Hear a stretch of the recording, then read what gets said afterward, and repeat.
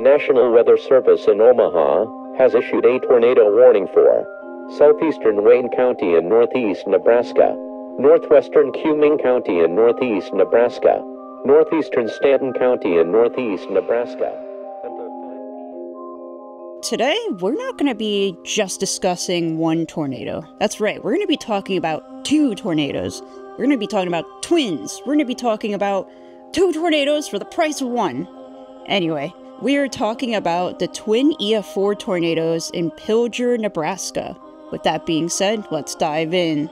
June 16th, 2014, Pilger, Nebraska. On this particular afternoon, cave values were beginning to increase early on. Wind shear was ideal, and a supercell had just developed west of Stanton that turned dangerous quite quickly. At 3:45 p.m., that same first tornado that landed near Stanton had just grown in size, turning into a violent wedge-shaped tornado, and it was heading right towards the town of Pilger, a small town in Nebraska. At around 4 p.m., something totally rare and unusual happened. A second tornado touched down right near the first vortex. So these two tornadoes were basically just rotating under the parent supercell, as to speak. It's just something you don't really ever see very often. And this wasn't just a satellite tornado.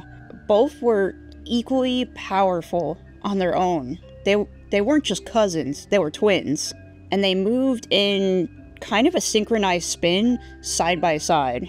In many cases, this would be classified as satellite tornado, but this situation was totally different. To describe a satellite tornado, basically a smaller tornado has to develop near a larger, stronger, more dominant tornado within the same mesocyclone rotating around it.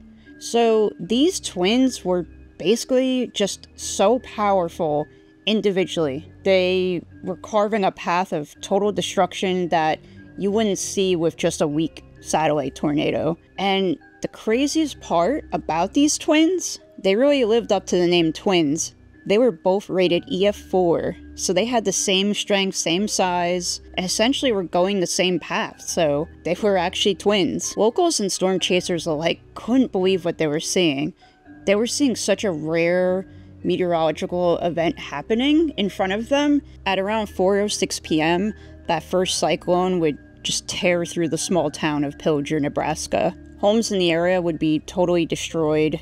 Middle school actually was totally flattened. Vehicles were tossed, grain bins from nearby farms just mangled, and whole blocks were just wiped away. 2 people would lose their lives in the storm, and the storm also left about 20 people injured. For a town consisting of only 350 people, this was just absolutely devastating and life-changing for everybody involved. These storm chasers had gotten such incredible once-in-a-lifetime footage of these twins. They got footage of them just tearing through farmlands and headed right into the small town of Pilger. Radar showed very intense rotation with both storms individually, and in a lot of the footage you could see the power flashes were just lighting up the darkening sky of that night.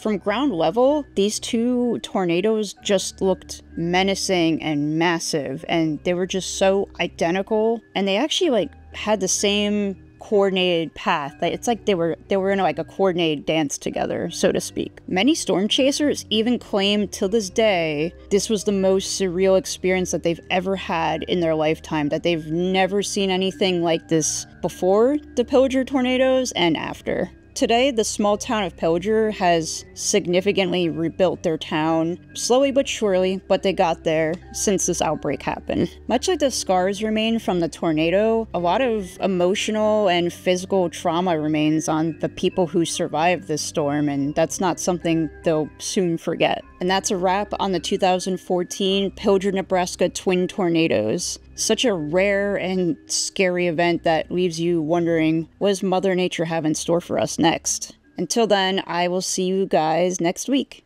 Bye! Thanks for watching!